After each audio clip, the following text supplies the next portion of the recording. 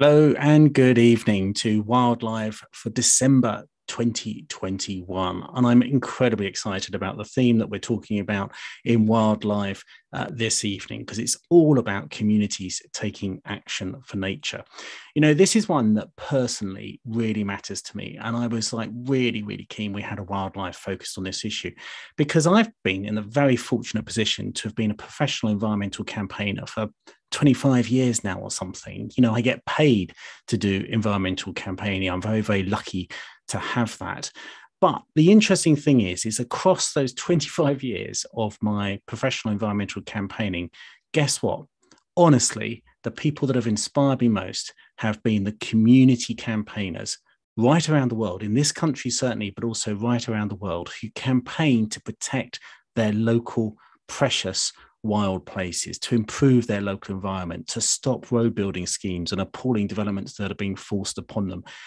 And for me, emotionally, through my career, nothing has touched me more than working with these amazing community campaigners. Someone described them sometimes as sort of ordinary people campaigning for the environment. But in my experience, there's nothing ordinary about them at all. They are perhaps extraordinary, ordinary people campaigning to protect the environment, protect their local wild places, to improve the environment and to improve their neighborhoods and communities. And I've learned so much from them over the years. And we really wanted to bring this to you tonight so that we can share and learn a little bit what it's like to be a community campaigner like that, to understand how they work, what motivates them, what drives them, the highs and lows, what it's like to win, what it's like not to win, and for these issues to just roll on and on and on for many years, and just see where it kind of the conversation takes us. And of course, as ever with wildlife, you can ask questions as well, direct while this is being broadcast to the panel, and I will try and get through as many of them as possible. We've had a fantastic turnout tonight. We know that because we've already had 100 questions submitted before we even start. So keep those questions coming and we will try and get through them. But first of all, let me introduce you to our fantastic panel tonight. And we'll introduce them each in turn. First of all, I want to introduce Julian Hoffman, who's the author of the wonderful book, Irreplaceable, which I was very fortunate to read last year when I was a judge on the Wainwright Prize. And in fact, Irreplaceable became the highly commended award for the Wainwright Prize last year. It is such a beautiful book telling the story of exactly this: lots of community campaigners around the world in many places fighting to save their local places. And I thought it'd be wonderful to have Julian join us tonight to give some reflections on the observations he's made as he's gone around visiting lots of different community campaigners. Then we have Catherine Linstrum, who's Friends of Gwent Levels. I'm sure you'll be very familiar with the amazing story about the community campaign to stop the M4 being built across Gwent Levels. And Catherine, delighted you could join us tonight to tell us a little bit more about that incredibly successful campaign. We've got David Dickinson from Sheffield Environmental, which is there. It was originally set up as a Facebook page in 2015, and since then has been supporting and campaigning with people in and around Sheffield to try and make the world a cleaner, greener place, but particularly has been focused on trying to raise awareness about hen harrier and raptor persecution. We've got Stu Bennett, no relation, I have to say, but Stu Bennett is someone that's really inspired me a few years ago when I went and visited Liverpool and heard about this appalling scheme to try and put a dual carriageway right through this incredibly important urban park in North Liverpool. And we're going to be hearing more about that as we go on tonight. And then we have Trish Evans from Wild.NG, that's doing this amazing work around street by street campaigning and efforts to develop nature recovery plans street by street in Nottingham. And we're going to be hearing a lot about more from that from Trish this evening. So a great variety of different types of community campaigns, different issues that we will go through tonight as we discuss this. So that's your amazing panel for this evening.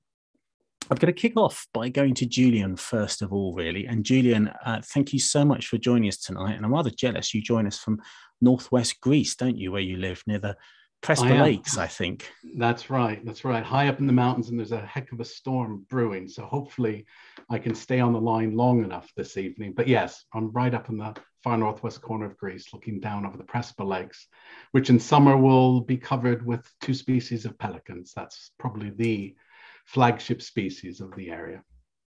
Well, Julian, I am so pleased you can join us tonight. And I am just going to start by embarrassing you and saying how much I really love your book, Irreplaceable, The Fight to Save Our Wild Places. You know, when I read it in last year, I mean, I just completely connected with it. I think for anyone who works in this field, for anyone who's done sort of community campaigning, they will get so much from it. And I just recognize so many of the sort of stories you were telling and the emotions you're telling. And I think you do a beautiful job with this book in that you sort of like guide people around. You know, we go on a journey with you, meeting these amazing campaigners and going to these places, and you do it in a very humble way. And it's just such a lovely book, and I can't recommend it enough for people to read it. That's Irreplaceable by Julian Hoffman.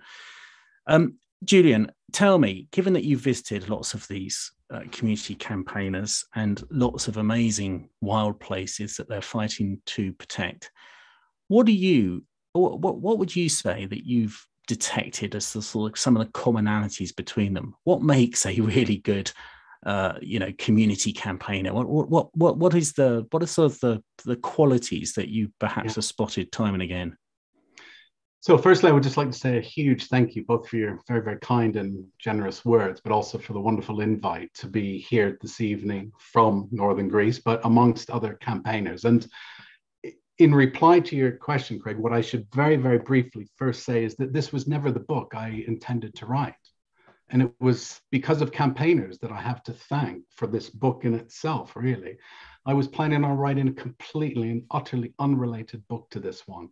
But I was sent a message by a campaigner in the North Kent, from the North Kent marshes of the Thames Estuary, asking if I would be interested in seeing a place that was threatened. And I happened to have a single day spare in my schedule that week while I was in London. And I thought, I'll go and see this story, a part of the country that I'd never been to before, bizarrely, even though I'd lived in London for years and years and years. And I thought there was perhaps some scope for telling this story. And the threat that the North Kent marshes of the Hoop Peninsula were under was to build Europe's largest airport, a plan that, of course, was backed by London's then mayor and now Prime Minister of the country, Boris Johnson. And that day, in the presence of 3 local campaigners who weren't professional conservationists in any sense, they weren't trained ecologists, I truly understood what loss meant. I truly, for the very first time, despite being an ardent bird watcher, despite walking hills and mountains and meadows, wherever I am, I finally understood what that kind of collective, cumulative loss really means when we strip out the richness, these rich seams of life and places from our local surroundings. And they showed me really what we stand to lose as a society, as communities, as individuals. And it was that day, and it was a day of great sort of early April winds and snow, and listening to these passionate, warm voices of 3 people, 3 residents, that I decided perhaps I needed to write a very different book and to tell the story of these places that often go under the radar. And I very, very quickly started thinking of a book, and I began bizarrely by typing the single word save into a number of platforms, web-based petitions, change.org, for example, and a lot of things come up with save, but suddenly dozens and then dozens more and then hundreds of campaigns began appearing. Save this lake, save this meadow, save this wood, save this community garden, save this allotment, save this marshland, save this estuary. And these stories are unfolding, these potential losses are unfolding right around the world. They're not confined solely to the United Kingdom. They're not confined solely to Europe. They literally happen everywhere, from Indonesia to Australia to South America to Glasgow. So I thought I should just start with that, because that was the story I realized. It was because of 3 campaigners that I wanted to tell these stories. And that led me on a very, very long journey over the course of 6 years that it took to write and research this book. But it opened for me an extraordinary world of potential and possibility, because I think often what's missing from the larger discussion of environmental issues is a very, very critical kind of abundance. And that is the abundance of the local, the familiar, and the intimate. And these are our connecting points. These are where local communities truly, truly connect with the wild world. And once we remove those places, we strip out a whole host of other possibilities and potential. We strip away the future, because of course, people coming, following generations would never know that those places are there.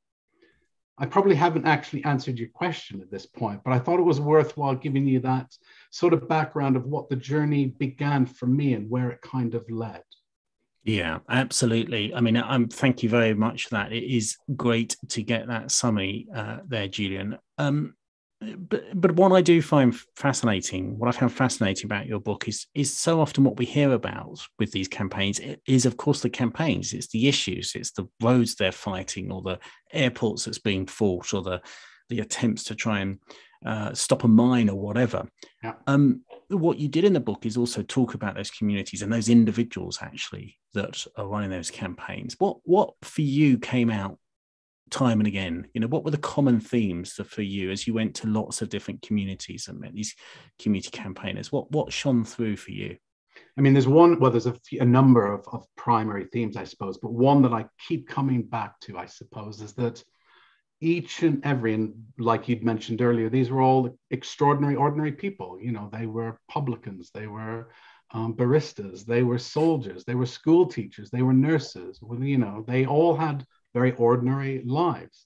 But each and every one of them, and I can't strive this enough, I suppose, they had each enlarged the idea, their understanding of what home meant.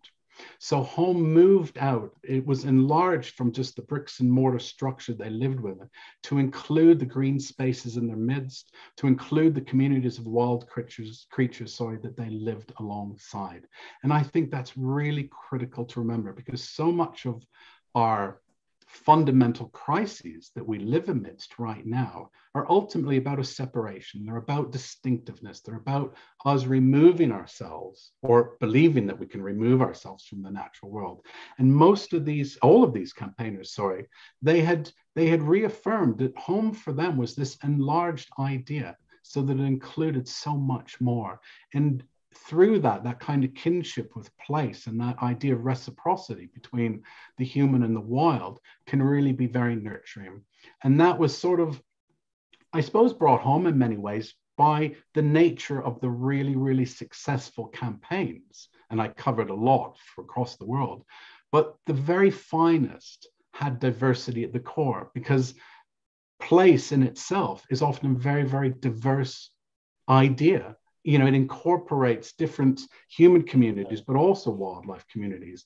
And so to forge a diversity, a spectrum of people within a coalition that's fighting to save any particular place is a wonderful way to not only replicate the natural diversity, but it also strengthens the community itself. And when I talk about that, it's about bringing within the community, bringing within the campaign itself, people of different ages, people of different ethnicities, people often of different political beliefs.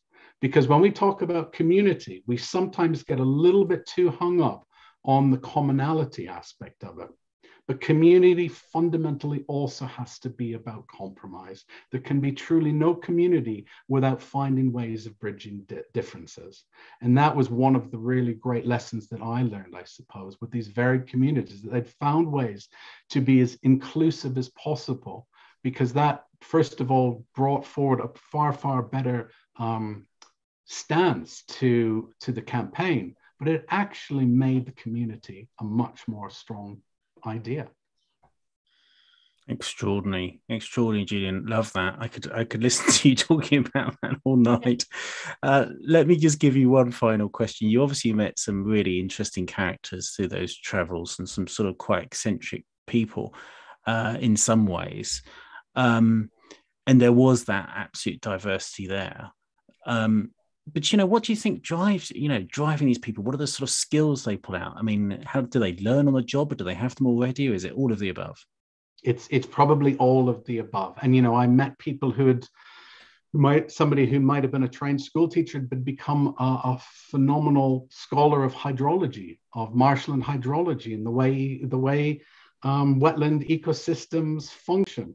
I met people who had versed themselves in the intricacies of environmental law, become specialists in so many realms. But one thing that became very, very clear for me is that a lot of it was founded on love. And we sometimes don't talk about this enough, really, in many environmental discussions, but grief and love, I would argue, are the two sides of the same coin. It's impossible to have one without the other, or at least it's impossible to have one without the possibility of the other. And what the potential loss of places and wild species in the midst of communities, it often brought about a great deal of grief for people, the trauma of potentially losing places that people were deeply, deeply attached to, that they loved. But what grief also does, the possibility of grief, the possibility of loss, is it enables us to recognize the possibility of love itself and how it can be fiercely protective in character. You think of a wild animal or a human, seeking to protect its family. It's no different when we talk about these anchoring places and the wildlife in our midst, because a lot of these people were acting out of a deep, deep, deep sense of love for these places that we're set to be lost. Julian, I can so relate to everything you've said there. And it's perhaps observers like you and me that look in on these communities, it's a deeply humbling experience, isn't it? Absolutely. Yeah. I learned, I set out on this journey not truly knowing what I would experience. And it was ultimately the most joyous of my professional career, but it was also the one that taught me the most about so many different things. And I remain forever grateful to the many, many people along the way during those 6 years who showed me a different way of being, who showed me that there are possibilities in countless ways that we can correct and reaffirm our connection to the natural world. Julian, thank you so much. I mean, we'll be coming back to you later for further discussion, obviously, but I think we'll move on now and then peer into some examples of these incredible communities and the campaigners there.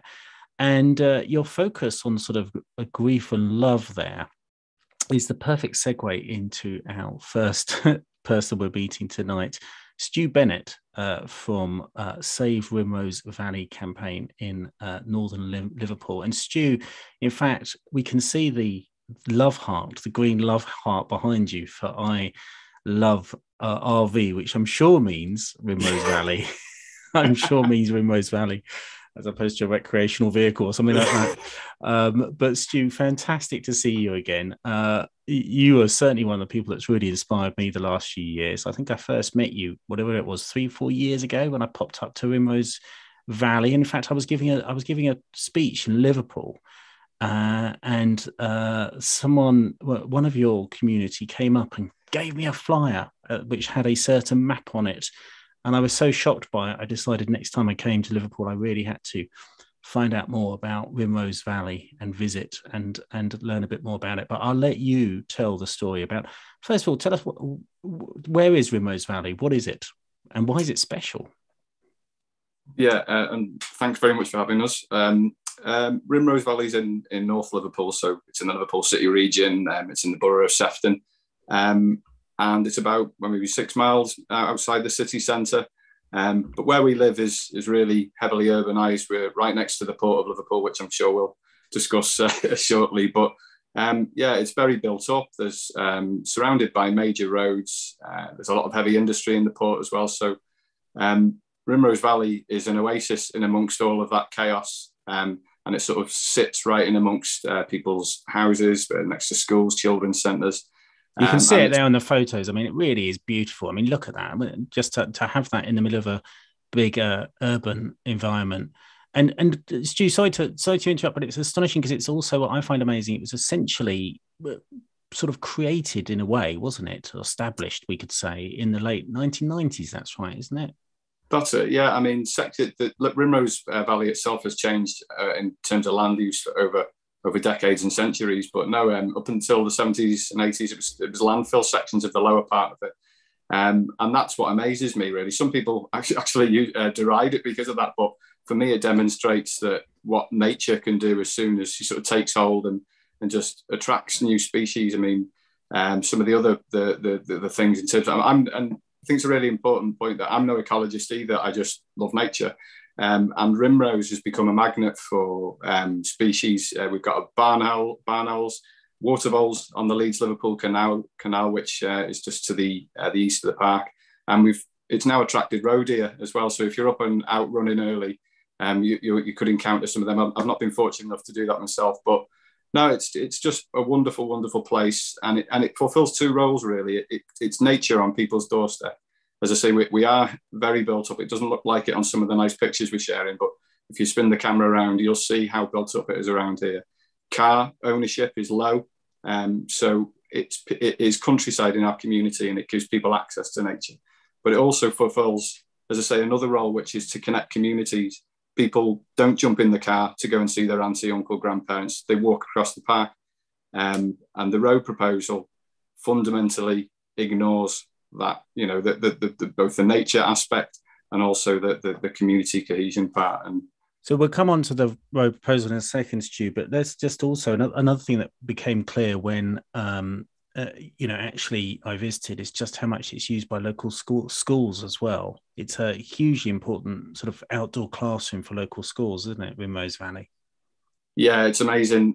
We work as a campaign and as a charity, we work with a number of local schools, and indeed one of our trustees is a teacher in the local primary school. I remember you met Sarah when you came to do the Wish Tree event.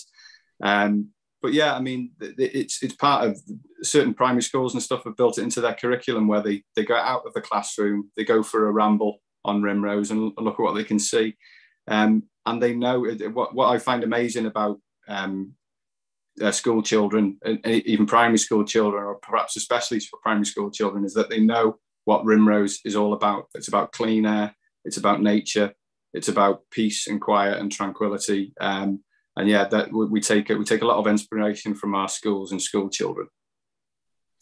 So it's a very, very special place for your local community. And then a few years ago, along come Highways England with a certain proposal, don't they? And I think we've got a picture of the map showing the roads proposal from Highways England that would be useful to have up. There we have it.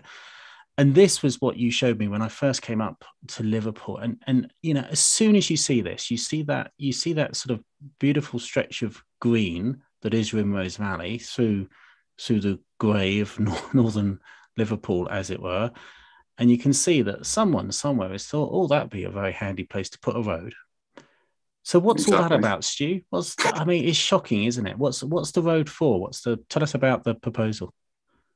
Yeah, so if you look at the lower half of that map, you'll see a certain port of Liverpool. And as I said, that's based in Sheffield. And the project itself is called the A5036 Port of Liverpool Access Scheme. So the clue's in the name. It's being proposed to improve access to and from the Port of Liverpool. This is a very active port. They've got big plans for growth. They want to increase by 300% post-Brexit. There's more trade. And we know from Freedom of Information requests that they've lobbied government for a solution to the infrastructure. It's interesting how the port was allowed to expand to accept bigger ships, yet nobody in central government gave a thought to how the infrastructure that was needed to support it. So in 2017, our communities were given two options, which can loosely be termed bad and worse. One was to redevelop the existing route, the A5036, so widen sections of a route which is already suffering the effects of pollution and noise and all of the negative things that come with a busy road. Or the other was to bulldoze a country park. So we've learned from engaging with other campaign groups and NGOs like Transport Action Network that this is a tried and trusted tactic of National Highways, or Highways England as was. It's divide and conquer, pit communities against each other, promise one a better future, promise another a worse one. And we're still trying to handle the effects of that, because I don't know if it'll come up in anybody else's campaign, but they can be quite divisive things, campaign. It's not always a unified front, but what we try and do is what we're trying to do as a campaign is look for a solution which protects our country park, because you're right, they've just looked at a space of green and drawn a line through it, and alleviates the conditions of those living alongside the existing route. And that is possible. It just needs some vision and those in the Department for Transport to acknowledge that there's a problem here and you're not going to fix it by another road. Yeah. There is something very wrong, isn't there, in our society or our economy that you know, planners will look at a map, see a nice green bit of space and think, oh, that's the easiest place to put a road. Quite astonishing. Stu, let me just ask you then a bit more personally. How did you personally first get involved in this? Let's hear about your personal journey. What made you sort of sit up and get involved in this? And you know, what sort of, well, tell us that to start with. Yeah, well, because of where Rimrose Valley is located, hundreds, thousands of people now are members of our community Facebook group, Rimrose Valley Friends. And I use the park on a regular basis. Funny enough, my daughter was born, and the second she came home, we took her for walks on the park. And I just to make the screaming sound less loud. But I got to know it through using it that way.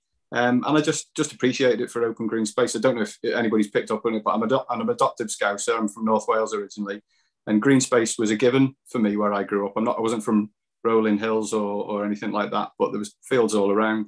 And when I moved to North Liverpool, I really sought out green space. So I cared about it in that way. And then when the road proposal was announced, the then committee, the charity committee, put a shout out on social media. And I was one of a number of people that responded. And I'd say since then, we've had people have come and gone, but we've had a core team of about 12, 15 people who've been active ever since. And I'd never done anything like this before. Same is true for many of those in our campaign team. We are just united by a common goal, which was to protect a place we love. And we might all love it for different reasons, but we want to fight for its future. What are the skills you say you've learned on the way? I mean, what are the skills you felt you brought to this from the start that you already had? And what are the skills you've learned along the journey? Well, the good thing about having a team which is representative of the community is that everybody brings their own skills to the party. We've got great event organisers. We've got people who are great with media and stuff like that. But I suppose if I was talking practically, I mean, I've done a variety of jobs in the past, and one of them was like a project management role. And this is essentially another project. It's one with no end date, really. And we don't really know what the result's going to be. But I love a spreadsheet, and spreadsheets kind of rule my life. And I think, if anything, it's just a little bit of organisation. I like communicating the issues. I think being diplomatic is vital, because you need to bring the community with you. And I think us as a campaign, because we're from the community, we've been able to formulate our arguments which reflect the communities, because that's vital. It wouldn't work if it was one person saying, this is what I think. So yeah, we all use our different skills. And I think, well, I'm really proud of the progress we've made over the last 4 years and counting. So final question though, Stu, for now. It's not won yet, is it? Sadly, it's you're still fighting it for the moment. Yeah. No, it's not won, but I take a massive amount of encouragement from the fact that this project is now 4 years behind schedule. They should have started construction in 2020. And that's not just COVID. That's not just a judicial review, which our council brought, which sadly was unsuccessful. There is something fundamentally wrong with this proposal, and they are scratching their heads trying to work out how they can force through this toxic scheme, which benefits nobody except the poor. What we are doing, as I say, I'm convinced that we can stop this, and I hope I'm not speaking to you in 4 years' time or whatever it is, sort of looking back on a negative outcome. But I'm convinced that we're going to win this, and everyone in our campaign team is too. Well, fantastic. Well, Stu, I mean, it cannot be allowed to happen. It's just as simple as that. It's just so shocking. I mean, if they build that road through Rimrose Valley, then that's not kind of what the UK should be like in the 21st century. It's just absolutely an appalling indictment of old world thinking going on, and we've got to stop it somehow. But you are doing an amazing job, you and your community there campaigning on that. And I think it'd be very interesting to hear from Catherine in a bit, the comparisons between what you're doing and the campaign Catherine did on the stopping the M4 going through the Gwent levels. But we'll come to that in a little while. Stu, thanks very much for now. We'll come back to you later. I'm going to go now to Trish Evans with Wild.NG. Trish, along with artist and naturalist Nick Humphreys, founded Arts Partnership In-Store in 2013, an endeavour that was entirely focused upon creating deeper connections to the natural world through contemporary art. But then In-Store established Wild.NG in their city of Nottingham in 2020, bringing together a group of local residents and passionate advisors to make a positive change for wildlife in their city. Trish, tell us a bit more about Wild.NG. You were telling me earlier, really the way you describe it is projects to work street by street on creating sort of a nature recovery plan at that level. It sounds a fascinating initiative. And how did you get started in it? What made you decide this is what we need to be doing? Oh, you're on mute. I'm on mute. Oh, there we are. Fantastic. Yeah, great. Thank you. Brilliant. That's a really great question. Interestingly, just hearing from Stu just now about, since we've really got a tangible space to save, it feels that that's where the campaign can be drawn from. And we're looking more at how we can save our urban nature, which sometimes is really under the radar. And as local residents, we felt there was something that really needed to happen in our city. About 4 or 5 years ago, myself and Nick, we set up Swift Street, which was a sort of street by street model where we engaged streets and our communities and neighbours to install Swift boxes on their residential properties. And through that, we ended up connecting as a community. It's a really nice way of sort of getting to know who we are and working together to make a change. But also, we recognised an appetite. We could see in our local area that there's something here that could really happen. And we wanted to see how we could create a project that could really make a difference in our city and change sort of the way that we manage green spaces. And to do that, we wanted to put the power back into our position as residents and through nature connect together and make a difference. So that's where it sort of the nugget came from. But what we did is we got a bunch of us together who live locally across a certain area alongside, and we worked a little bit with Notts Wildlife Trust as well. And we had these sort of meetings to decide how we could set up this model. So we put our heads together and looked at a boundaried area and then went for it with looking at how we can set up ourselves up with a plan of engagement. And our approach really was very much about positive opportunities to take notice of nature first and foremost, to recognise it's there, that we may need to, we do need to save it, but we also need to restore it. And also how we in our patch can do that. And so it's about sort of growing that collective energy and that strength and that sort of collaborative approach. And we are really, I feel kind of like really honoured to be here because we're only a year old with Wild.NG, but we've really had a traction, we've really had an impact. It's grown significantly, and that's really down to the passion that we've got around us in our community. But also, if people started to listen and to hear and to discover, and everything we do is free, it's voluntary. Someone asked us recently, how are you funded? Well, we're not. This is purely down to just passion and love and care and grief, as Julian mentioned, which really rung a bell. So, all of those things really fueled us coming together, and we're really enjoying it. It's been really great. And we've got a number of campaigns happening, but one specific one that's really happening now, which we've managed to influence our council through a bit of creative pressure to pilot glyphosate-free streets. So poison-free pavements campaign is what we've launched. So we're really and for people that aren't familiar with glyphosate, just say a little bit more about what glyphosate is. It's not the kind of thing you want to have in your drink at Christmas, is it? No, it's not. It is. It's a poison, essentially, and we've spoke about it in that language. To be honest, we feel we need to do that. It's sprayed on our streets in Nottingham at least twice a year, and it kills everything. It kills the plant, but also then, of course, that impacts on insects that are affiliated to those plants and that green space. It obliterates the whole green area, and it's toxic. And it is affiliated to human health and well-being and public health, as well as the health of nature. So it's really, really impactful, and we really, really want it stopped. But what's interesting is that our community don't know it's even being sprayed. So we've used analogies that are very personal to us. For example, with my son walking home from primary school when he's picked up a dandelion and brought it up to his nose, we didn't know if it'd been sprayed that day.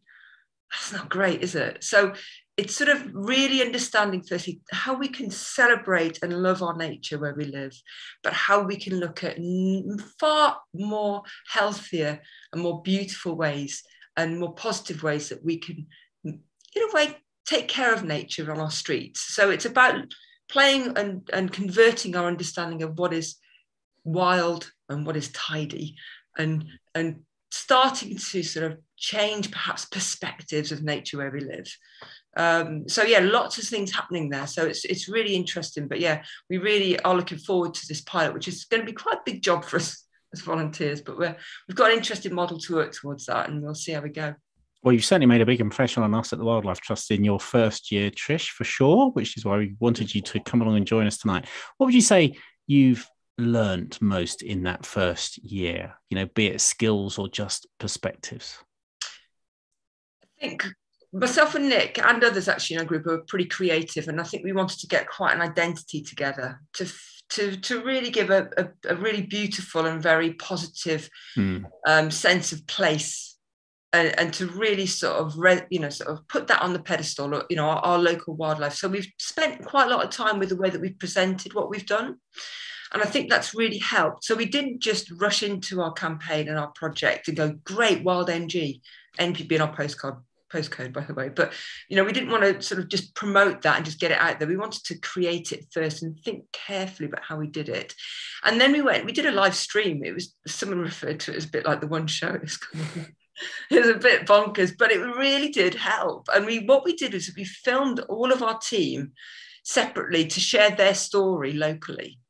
And that helped give a sense of place, which is really important for our project. So people could recognise localities and even recognise people. And I think that really helped fuel the appetite for the project. Whereas I think if it had been generic, it wouldn't have really had that resonance. It wouldn't have had that impact. So I think that sort of creativity and that platform has really been good. And I think the other thing is we've been really open and honest and human. We are people, we are residents. We are not telling you how you should do things. We're saying, hey, let's network through nature. Let's really make a difference, and we can all do it, however small. And that, I think, has really helped our campaigning. And, we're at a point now we've got about 80 wilder streets registered, which really indicate to us. And we've done hedgehog mapping where people have identified hedgehogs. So it's very much a sense of like, if you don't join, you're losing out. Let's look at our streets and let's network. And that's been really interesting. And things like our volunteering is for all ages. We don't really mind who joins. You're all welcome. So that diversity angle that Julian mentioned really, really rings true with our approach. Great. Well, Trish, thank you so much for telling us about that tonight. It does sound absolutely amazing that you've managed to do that all in the space of a year. There's clearly a lot of energy being put into that. So we thank you so much. We'll come back to you in a little while for a bit more of a discussion. And we're getting the comments in here. We've got Judy Doherty has said, poison-free payments. How can you argue with that? Absolutely right. She says, what a great initiative, Trish. So, and we've had some brilliant comments coming in tonight, I have to say. Julian, you'll be pleased to know, Nikki Rivers said, Irreplaceable. It's a fabulous book. I really recommend it. Annabelle said, I'm certain that we all have somewhere irreplaceable that is to each of us, local, familiar, and intimate. Sam Murphy says, so interesting, I'm going to read this book. And Papa Smurf has said, I've just put Irreplaceable on my Christmas list. There we go. So, and as Simon says, a good point here, I completely agree. It's ridiculous that we have to fight for these things when they're in the interests of the whole planet. And Tammy said, totally agree. Grief and love drive and always have the feeling of standing up for nature. If you read historic accounts of the burning of the fens, grief illustrates the love of their fens.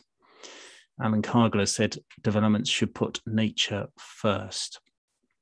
Annabelle said in response to you, Stu, that people absorb the walk across the valley as part of their lives, and that this paradise was once landfill. Quite astonishing.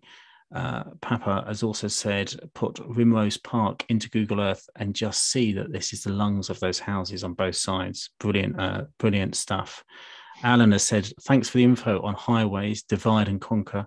We will check that out and our proposed developments with new roads around the country parks. And Davine Wallace has said, great, Stu, to see such fantastic community support for much needed green space.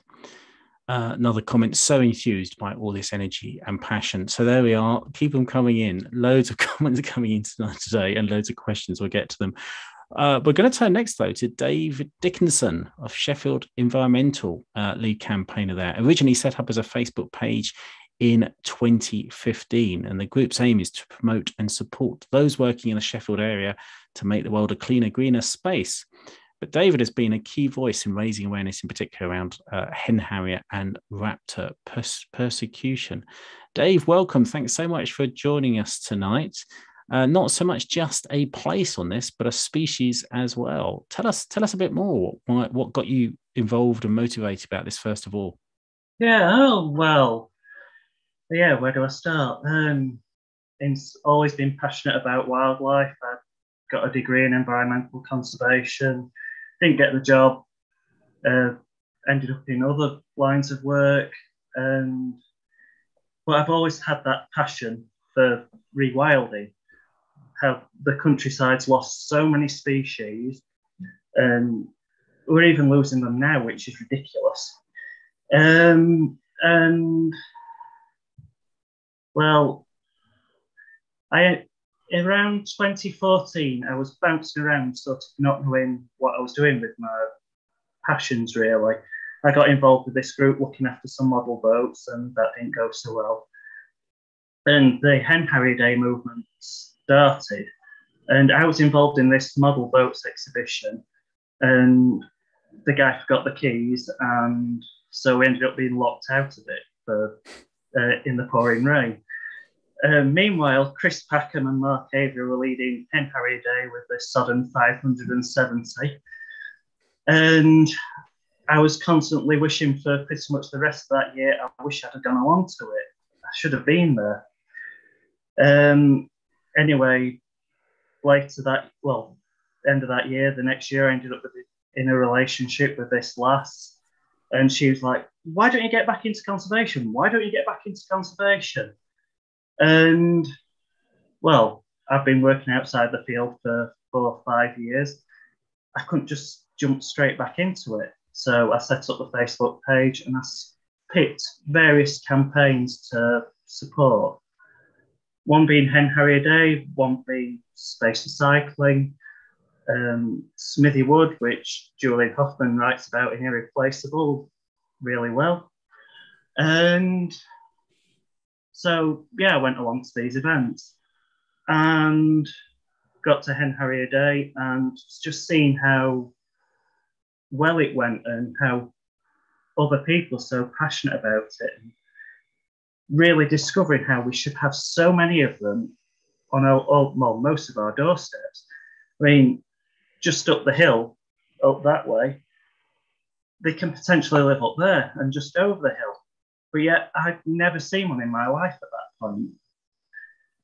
Well, roll on the next year when I went to the second Hen Harrier Day of mine, met Natalie Bennett, been to other protests in Sheffield, seeing how the media came along to them, and just really feeling like we can do something to really push this into the public eye more. Then the year after, because I was organising Smithywood litter picks at this point, and I always took a break at the beginning of August from the litter picking to focus on supporting Hen Harrier Day, because it's such a big cause, rewilding the countryside, getting species back that are just so heavily persecuted. And it was getting close to the time, it was May, and so I just sent a tweet to Birds Against Wildlife Crime. What's happening with the Hen Harrier Day in the Peak District this year? The reply came back that there wasn't a Hen Harrier Day in the Peak District at this point in time. We're looking for volunteers to help. I thought that's a big hint. So I started putting together plans for a Sheffield Hen Harrier Day. And we can see from the photos, we saw some of the photos of that there. You got big numbers out, didn't you? A lot of people came out for it. Yeah, that was the second one. That one that the two photos of.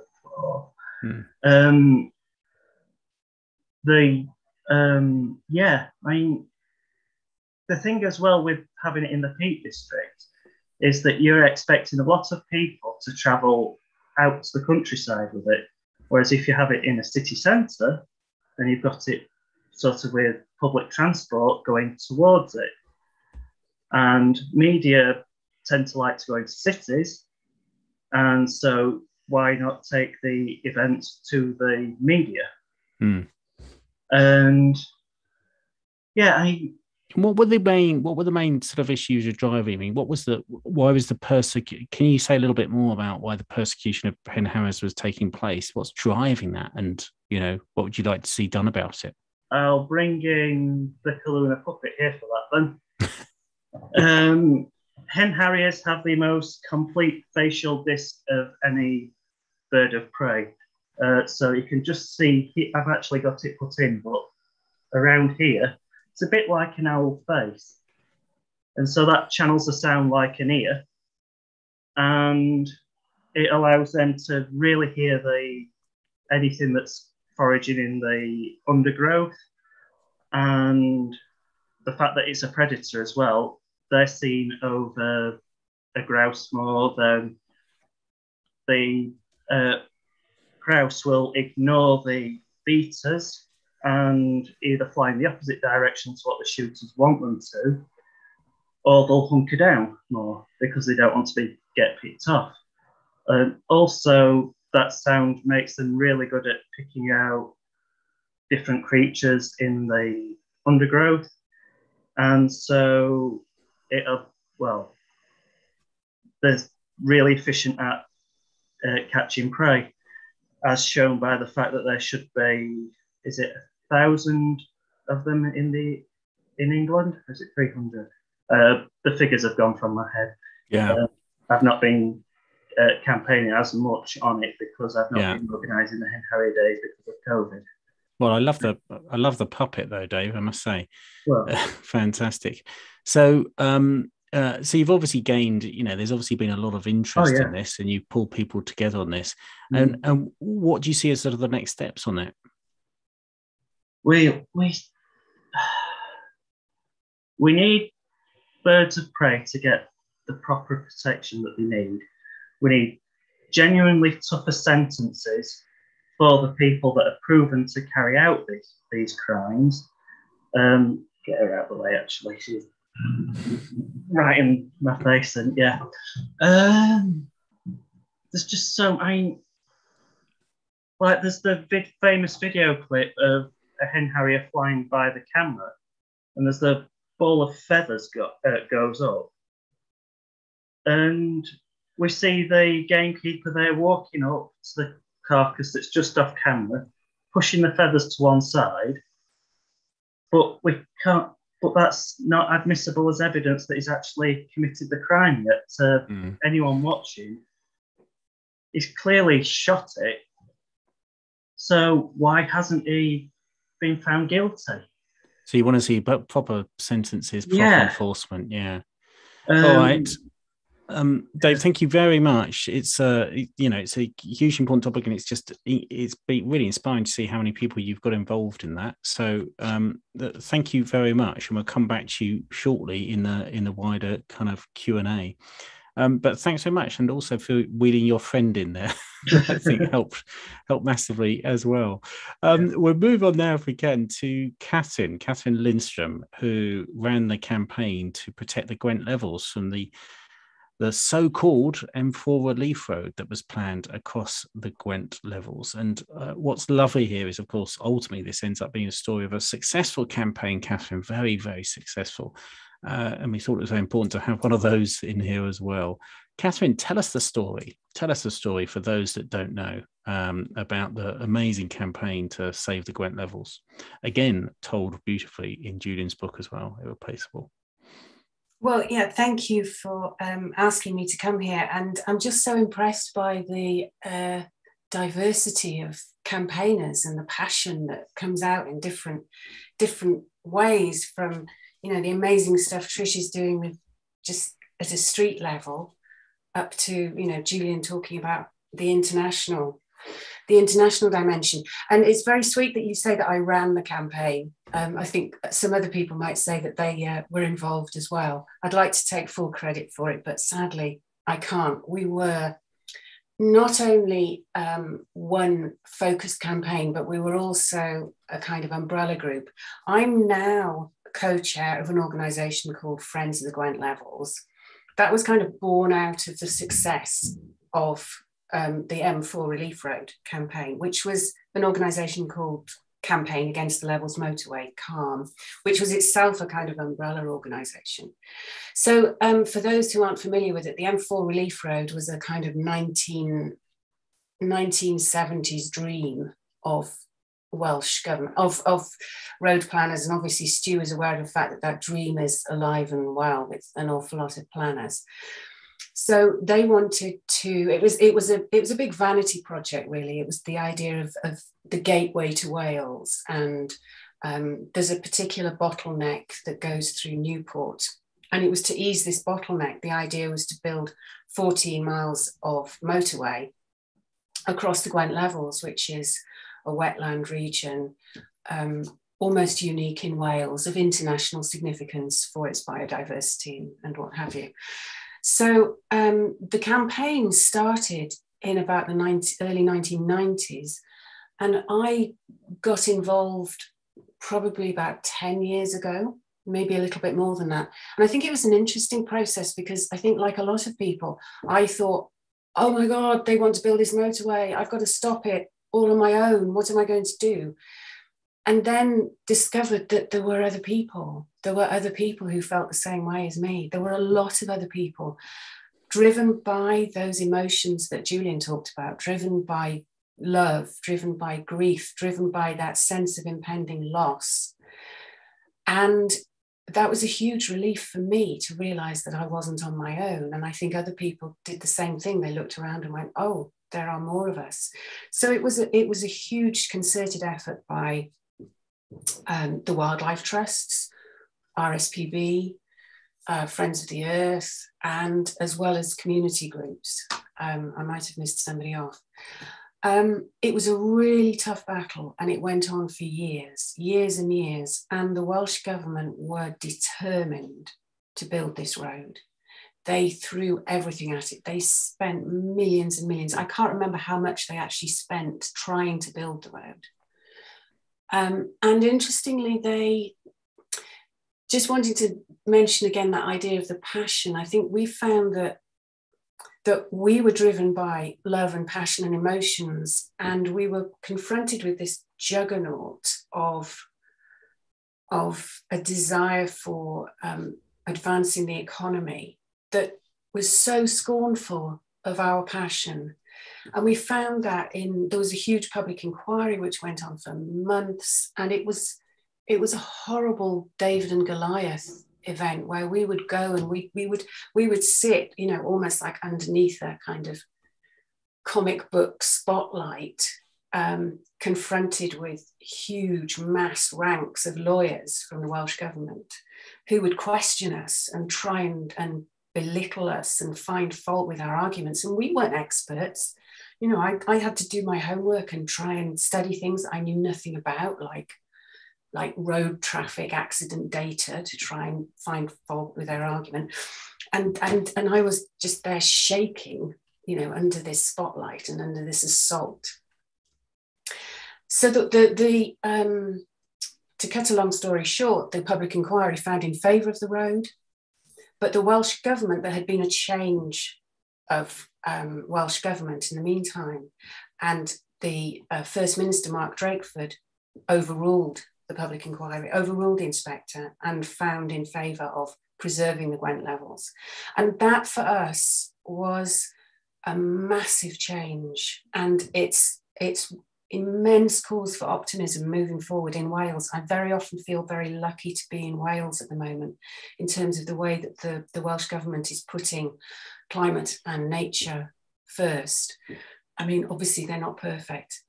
But you had that. I mean, you know that decision was made by Mark Drakeford, and it's obviously a rare example of a politician making a right decision on something like that. But nonetheless, there's no way that would have happened if it wasn't for your campaign, was it? I mean, that absolutely built the context that meant Mark Drakeford had to make that decision. I think so. I think that we had tenacity. We just clung on. We went on, and we made it as long and slow and painful a process for them as we possibly could. And I think I recognise what Stu was saying about that road project, about his road project being behind schedule. And I'd say to him, you keep it behind schedule and you slow it down as much as you possibly can, because every day that it goes behind schedule, the cost goes up. And there comes a tipping point where the cost is prohibitive. And if you can just be as awkward as possible, bring a judicial review, even if you know you're going to fail, if you can do it, because it'll slow it down. And then they'll have to go back. And things are changing. I think we were lucky, but I think it's also that we hung on and we used every means that we possibly could, which was a combination of community action, advocacy, a lot of political advocacy. And I think there was a shift for us when we started to work with the politicians rather than just in combat and conflict with them. And we started to say, look, you can do the right thing. You can be the good guys. What a wonderful thing you'll be doing if you save this precious place of nature and don't put a road there. And in a way, you've really got the last laugh, haven't you, really, on this, I would say, Catherine, because you were saying before how first this was proposed back in the 1970s, and there were campaigns in the 1980s and 1990s to stop it first time around. And, you know, what we often see with road schemes is there's sort of, some people call them zombie road schemes, is you think you've won them and then they pop up again. You think they're dead, but they pop up again and again. You kill them, but they keep popping up again. Because planners will have to keep bringing these road schemes back. But it was amazing, wasn't it? Because that decision by Mark Drakeford in the end, he said that it was on climate change grounds as well, didn't he? Which is not an issue that's going to go away anytime soon. And do you want to say a little bit more about what the Welsh Government announced earlier this year about road building more generally? Well, yeah, they've placed a moratorium on road building. They've across the whole of Wales. Yeah, and they've also placed a moratorium on incinerators. So they're doing some great stuff. I mean, what we have in Wales is the Wellbeing of Future Generations Act, which means that environmental considerations have to be taken on a par with other considerations, including economics. So the economic argument doesn't trump all others. And unfortunately, in a lot of other places, the economic argument always does trump every other argument. So I think we're very fortunate in having that. I mean, I think we're still not actually dancing on the grave of that road, because a change of administration could bring it back. So what we're trying to do now is to ensure that all the route that was earmarked for that road is now repurposed in such a way that if anybody did want to reintroduce the road, they'd have to go back to square one. So to actually protect that land. And if I can just say one other thing, which is a brilliant thing, and this is about community campaigners. A lot of community campaigning is done by individuals who just trailblaze. And there's a fantastic woman called Caroline Antonio, who lives locally, who has been campaigning for, there's a little bit of land that was earmarked for the motorway, which was called the Road to Nowhere. It's an actual just kind of dual carriageway, literally going nowhere, which became a fly tipping city. There was so much fly tipping, you could literally see it from space. It was awful. She's campaigned to have that, this is on the Gwent levels, she's campaigned for the local council to clear it up, and she's repurposing, she's rewilding it. It's fabulous to hear Stu talking about Rimrose being ex-landfill and the idea that nature will come back really fast. So that horrible fly tipping area that was originally earmarked for the relief road, the M4 relief road, is now going to become a rewilded place for the people of Newport and beyond. Amazing. So, well, we've got a little video, haven't we, to show just so people get a better sense of this and of the fight for the Gwent levels. And we've also later got a video that shows a bit more from Rimrose Valley as well, which we'll show at the end of the evening as well. But let's see the video now to understand a bit more about the amazing campaign to save Gwent levels. What is this life, if full of care? We have no time to stand and stare. No time to stand beneath the boughs and stare as long as sheep or cows. No time to see when woods we pass, where squirrels hide their nuts in grass.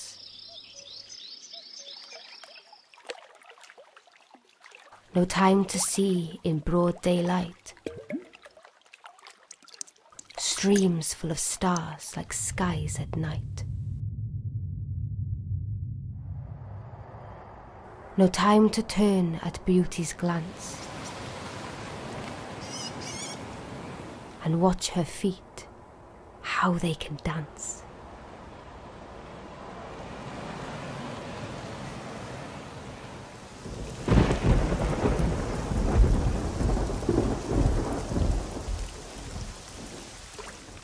No time to wait till her mouth can enrich that smile her eyes began.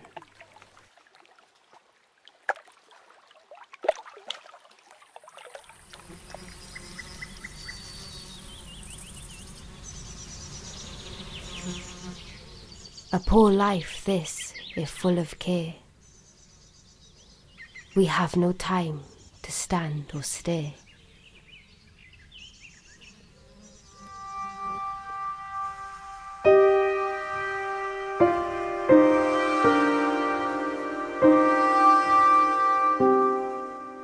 Take time to visit the Gwent levels. Stand and stare and immerse yourself in its breathtaking beauty. The Gwent levels are home to rare wildlife such as otters, water voles, dragonflies and shrill carder bees. Time is running out for the Gwent levels. The Welsh Government wants to build a new 14-mile-long 6-lane motorway through Wales's equivalent of the Amazon rainforest. This would cut through the heart of this historic and beautiful landscape in South Wales. But you can help to save it. Get involved in the hashtag Save the Gwent Levels campaign. Hashtag No New M4.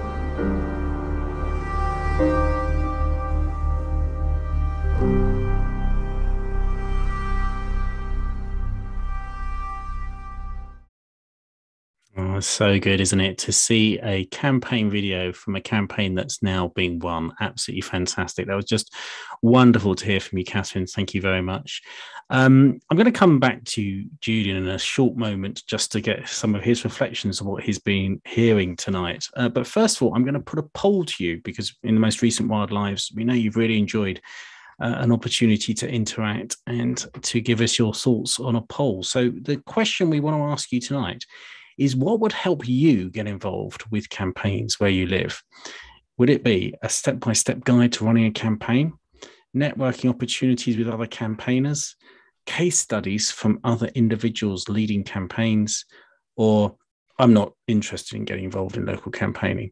You can, it'd be interesting to see if anyone clicks that, won't it?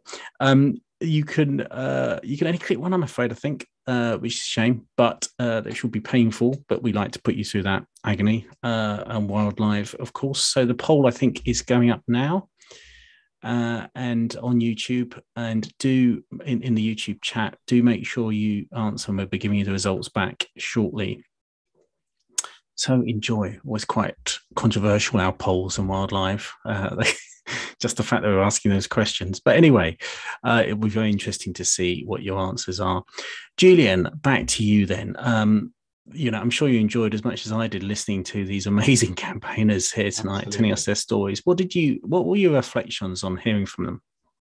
I mean, it brought back a heck of a lot of very, very fond memories for a start, because I recognized in everybody's stories resonances and correspondences with various other places in different parts of the world. And some of the places that were talked about tonight, I know, or I got to know, fairly intimately. And I just wanted to pick up on something that a couple of people had mentioned, particularly as we've just finished with the Gwent levels there, which was a remarkable place to spend time in. This kind of ancient, magical, a place where I've never seen such extraordinary light for a start, and a place where the very first Welsh-born wild crane was born in 400 years. This place that Catherine so beautifully described in the videos kind of, really, really brought home its sort of extraordinariness. A species that was once common in the wetlands of Britain and was then extinct for many, many, many years, centuries, sorry. Right there on those Gwent levels that we've just seen, a crane chick was born, in a place so threatened for such a long period of time. But somebody mentioned about, so many of the kind of issues that we face is that the economy frequently trumps all else. And so many conversations I had really, really stunned me in many ways. And one of the most remarkable conversations I had, and this will follow on from something that Stu had mentioned, was on the Gwent levels with a group of children, because I'd gone pond dipping with a group of 9 and 10-year-olds who were there for an environmental education class. I loved the pond dipping as much as they did, but I'm going to move beyond that to very quickly tell you that I asked them, I got permission from their teacher, if I could speak individually with these kids, 9 and 10 years old, to find out what it was that they loved about the Gwent levels, if they loved anything at all. I truly had no idea. They all loved it, and they all gave me individually the exact same 2 reasons. One, they loved it for the bugs and the birds and the bees that they would muck about with and see and find, and they would pond dip and find these extraordinary aquatic invertebrate species.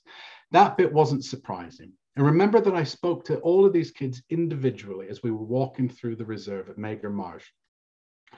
But the second one really floored me, because each and every child I spoke to said that they loved the peace and quiet of the Gwent levels. One said that when his parents had a really busy time at work or might have been arguing a bit, they could find a little bit of peace and quiet. One said, when things are busy at school, I like to just be on my own and I can have the sky above me. Another said that it's just nice to sit with my thoughts in a green place. That goes against everything we're led to believe about our relationship with the natural world. Somehow an economy has to trump all else, when in fact children are often far more intuitively connected to these deeper sensibilities and needs that the humans require. And here were these 9 and 10-year-olds articulating something that very, very few adults actually have the capacity to do, that this space was so incredibly important to them, and that they often need a little more than a place to have peace and quiet. Absolutely. Well, there's been lots of questions coming in tonight, and I'm going to throw a few out now, and you can sort of see how we answer them. There's a key question here, I think, for me, from Adam Murray. Says, if leading a group, how do you ensure you do not burn out and keep the energy going? And, Catherine, I really found myself thinking with the campaign for the Gwent levels. I mean, that was over a long time, wasn't it? And that you had to kind of keep that going. How do you keep that energy going over such a long period of time? I mean, both you and Stu said that, delay is your friend in one sense. That's how you win these campaigns. It's really important, but that means you've got to keep that energy up somehow and that positivity. What's your top tips on that, Catherine, would you say? Well, I think we had probably a core of really, really committed people with different skills, and they had also possibly different reasons for wanting to get involved. On a personal note, I took over as the chair of the campaign for a while, and then I had to go away to make a film.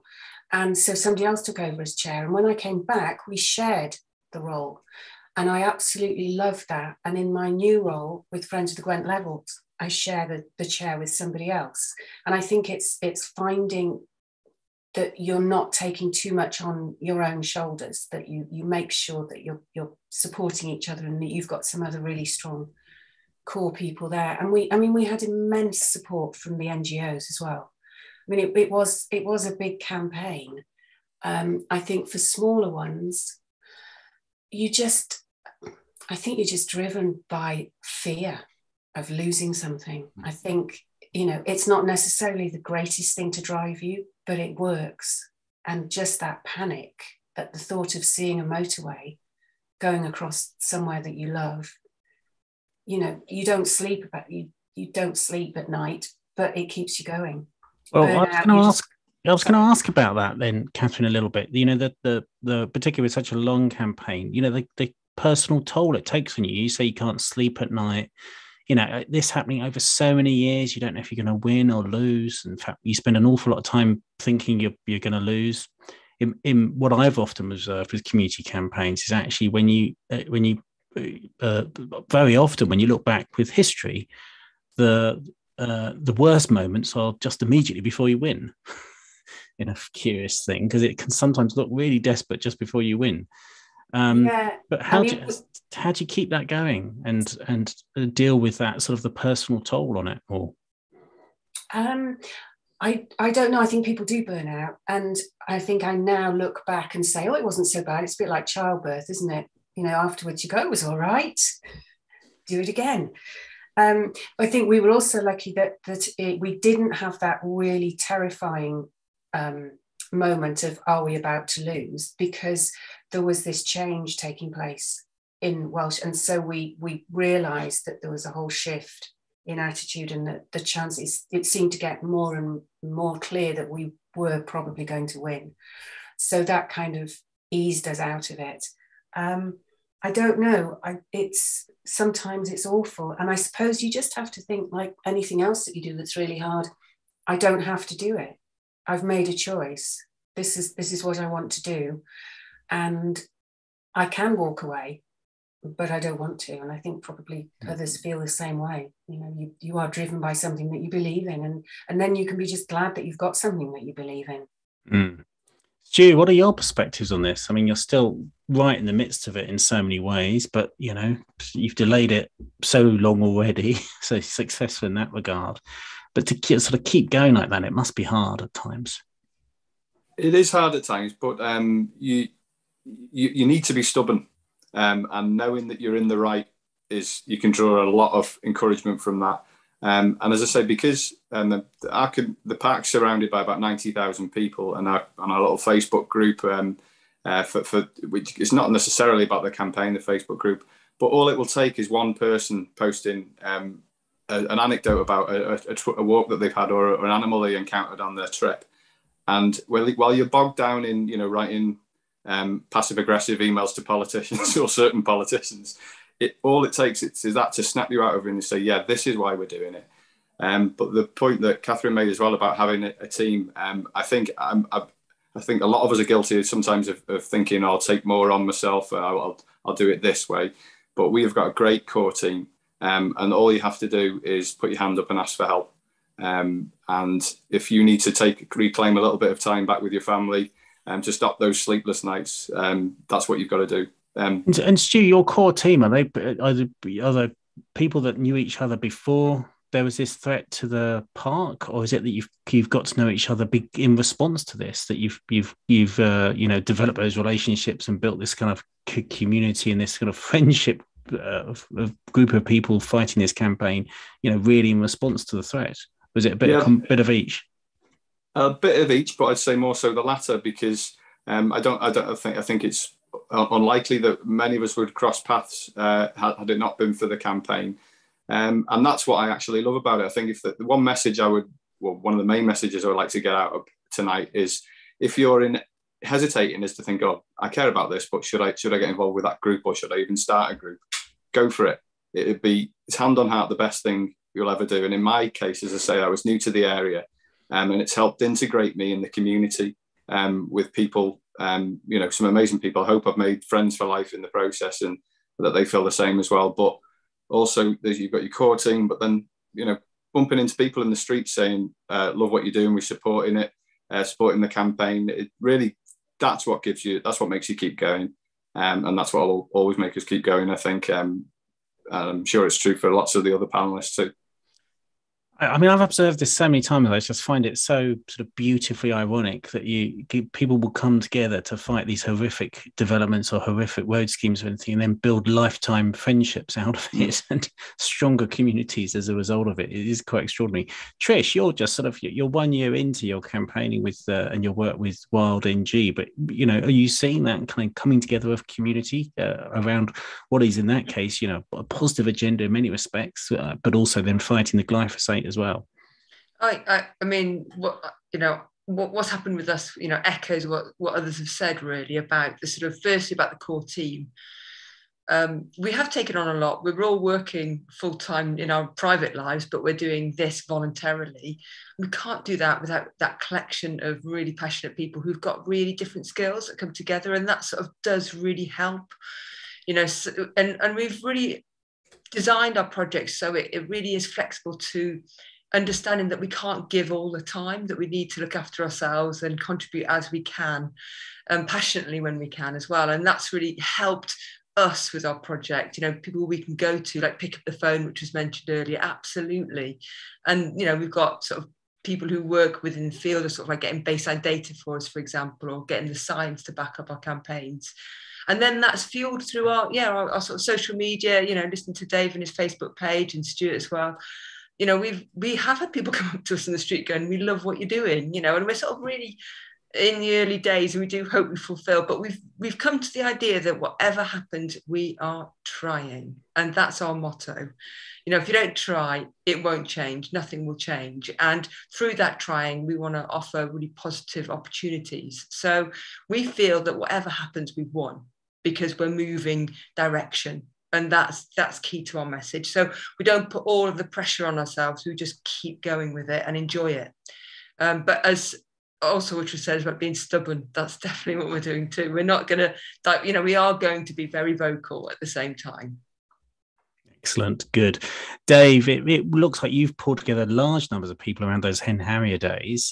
Do you see is that forming a sort of core of people that come back and keep working on the issue? Oh, sorry, you're on mute, Dave, actually. Oh, that's it. Great. Okay, cheers. Yeah, I mean, I've come in on the back of other people running Hen Harrier days, but yeah, there is a core of people that definitely come to the days, and you can see them going to different other ones around the region. You'll see them in photos from other one further afield as well.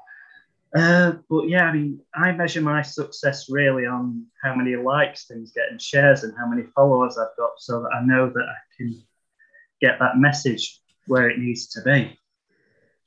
Really.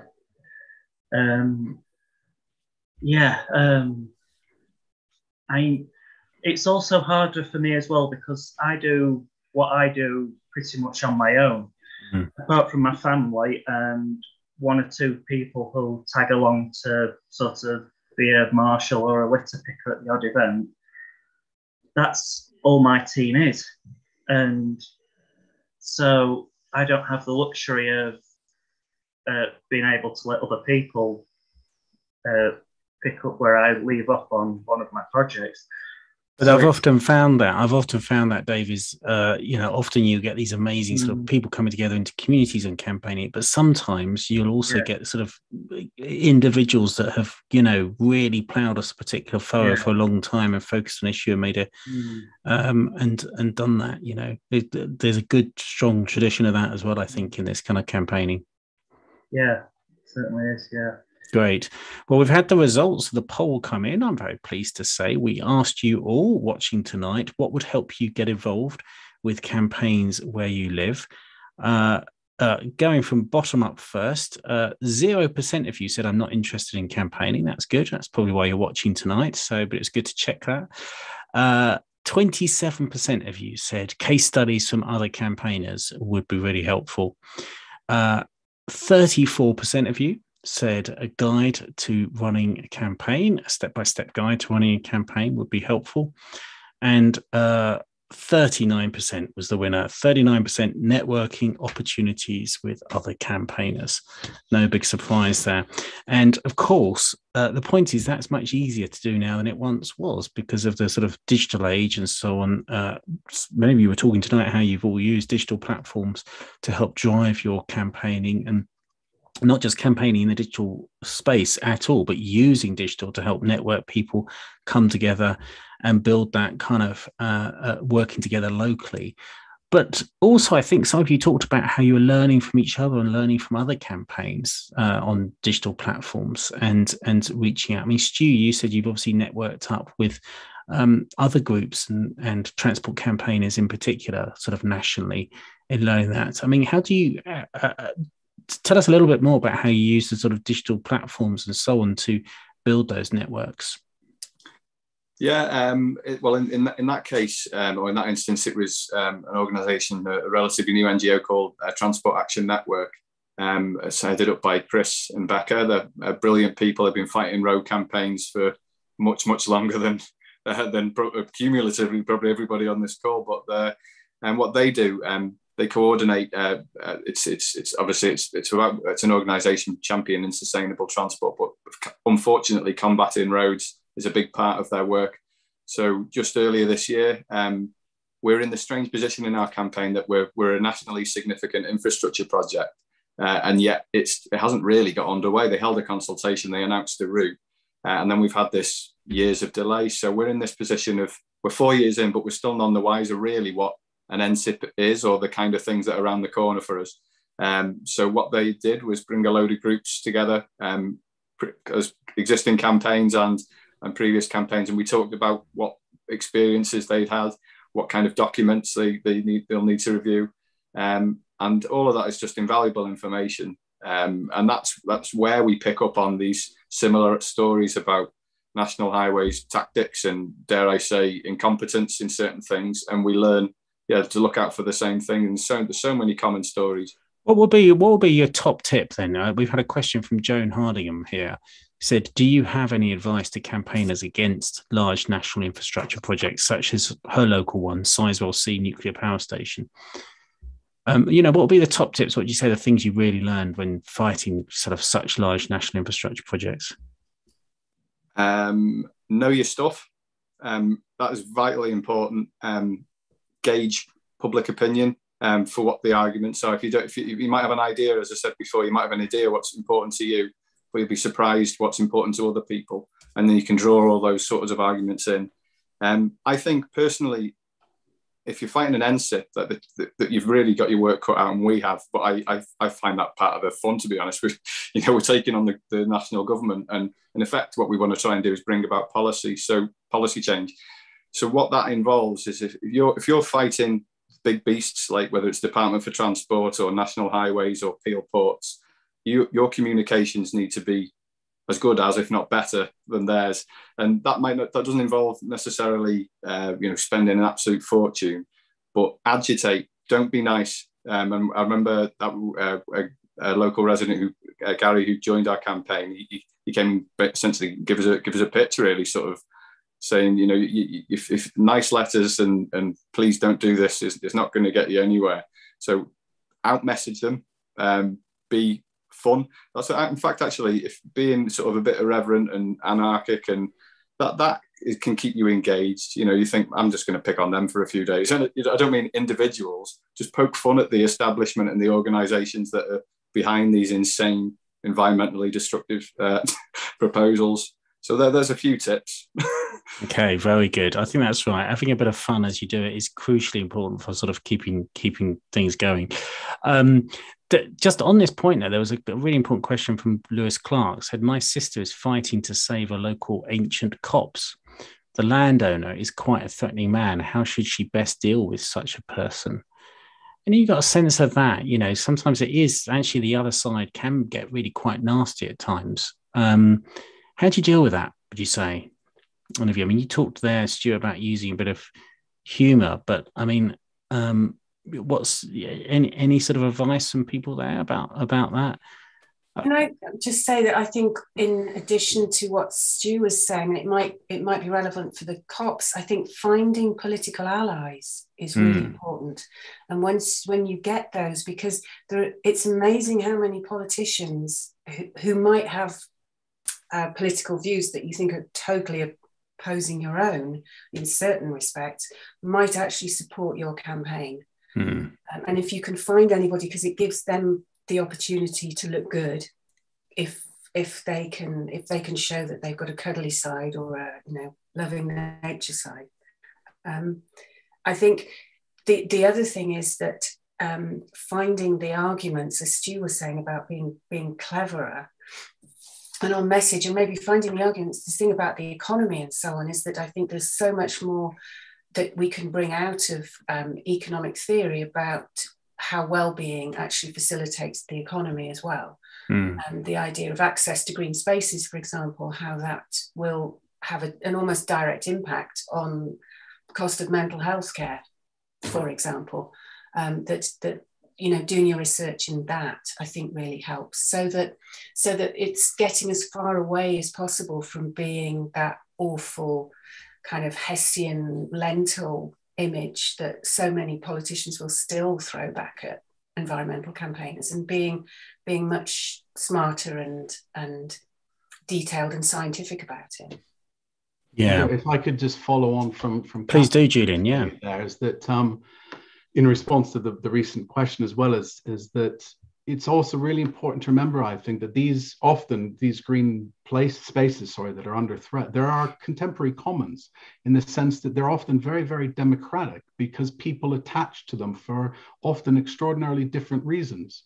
Some people might go there to go bird watching, others for simply exercise, others to photograph wildflowers, others to sit and read a book. There are a lot of different ways into a green place. And what that means is that you can build solidarity through those different connective nodes in a web, in a way, by appealing to those very varied uses. So you can build up a greater coalition of connection simply through that varied range of attachments. So in response to the question about the ancient copse, I would also suggest trying to locate as many people locally who might not really see the place simply because it's a rich spot of biodiversity, but just love a 10-minute stroll there on a Sunday afternoon because it's a nice, peaceful place to be. So to try and really lock into the multitudinous nature of these green places in terms of how people respond to them. Absolutely. Well, look, I can't believe it, but we are fast running out of time tonight now. We're almost about to wrap up. And I could feel like that we could carry on this conversation for hours, but we do have to finish. So I'm going to come to each of you as the sort of campaigners in turn, and then finish with Julian. Particularly for you as campaigners, for people that are trying to fight something locally near where they live, or indeed fight for something locally. I was struck by your work. Trish is also, trying to get that positive agenda about putting nature and recovery through streets and so on. What's the one bit of advice you'd really give to people that are thinking, I'd like to change something around where I live, stop something or start something? What would you say? Trish, let's start with you. I would just say do it. Don't be afraid, bite the bullet, fuel your own passion, and get a few people around you to get it going. Just small steps. I think that, like, hearing everybody around the sort of table today sort of saying that they didn't do this before. It's just sort of like they weren't expected to be finding themselves fighting for this piece of land, and it's just like, it's the everyday, it's us, we're a community, and you will not regret it. You will not regret it. Like you say, networks, friendships, communities are formed through campaign, and it is so rejuvenating and positive individually and collectively for your community. So no fear, go for it, just start. Go for it. Yeah, absolutely. Yeah. Dave, what about you? Your sense of this. What's the sort of one bit of advice you'd give people that are thinking of trying to shake things up a little? I think find a novel way to take ownership of what you're trying to fight for. We've seen the pictures of people writing labels of what plant species are on pavements. I've got Hen Harrier puppet here that I can take around different places to sort of take a photo to really resonate with people about where a Hen Harrier maybe disappeared. But also, like, if there's a woodland that's under threat, find a way of taking ownership of that in a slightly different way. Like, I started a litter pick at Smithy Wood that Julian Hoffman wrote about. We couldn't go into the wood, but we could clear the verges around the woodland of litter. And we showed the council, other people in the area, that people care for that woodland, and we could potentially help the owners to run it properly as a conservation woodland. Just have an idea. If you've got an idea, run with it, and hopefully other people will follow. Absolutely. Catherine, what would you say to anyone trying to start out on trying to run a local campaign? I think I would say that it's actually a massive adventure, and if you can embrace it as an exciting challenge and not just as something awful that you have to do, you learn so much along the way. You enhance your knowledge of so many things, whether it's planning law or biodiversity or whatever. You learn a lot and you grow as a human being through doing it. Fantastic. Stu, what about you? Oh, you're mute. Sorry, Stu. Am I? That's better. Can you hear me? Yeah. I'll just echo what everybody else said, really. You don't regret it. Don't look back and think, if only I tried to stop that road, or if only I'd tried to save that wood. Just go for it. And because you will meet some amazing people, you'll have some amazing experiences, whether that's going down to Westminster and meeting a politician or doing a little bit of media. And I think if ever the zeitgeist has been in our favour, it's now. The world has woken up to the climate emergency, and our children are ahead of us on all of that. And I think it would be amazing to look back and say, yeah, I was part of that movement and I played my small part. So go for it and you will not regret it. Absolutely. And Julian, just help us reflect on what we've been hearing tonight. Just a handful of examples here of those extraordinary, ordinary people. One of the reasons I so loved your book, Irreplaceable, is because I've long felt that this story doesn't get told enough. Ironically, because these community campaigners are so good about campaigning on the issue they're fighting on, that's often what makes the headline, rather than the story, the campaigners behind it, which I think came out so strongly in your book. But they are extraordinary stories, aren't they? Yeah, absolutely. And, I think tonight we've had a wonderful snapshot of the extraordinary diversity, both of places that are often under threat, but also of voices. It's this kind of testament of voices that can come together. And I think what I would love to wrap up with, because we saw for about 15 or 20 seconds in the wonderful video from the Gwent levels, we saw starling murmuration. And this is an idea that the murmuration runs through Irreplaceable as a sort of metaphor, because I very early on while writing that book, I realized that and I hope, by the way, that for everybody watching tonight, and feel free to add in the comments where your favorite murmuration, if you've got access to a local starling murmuration, because that extraordinary spectacle in the winter sky at dusk is a remarkably potent force. The way it moves, the way it shifts, the way it turns, the way it weaves.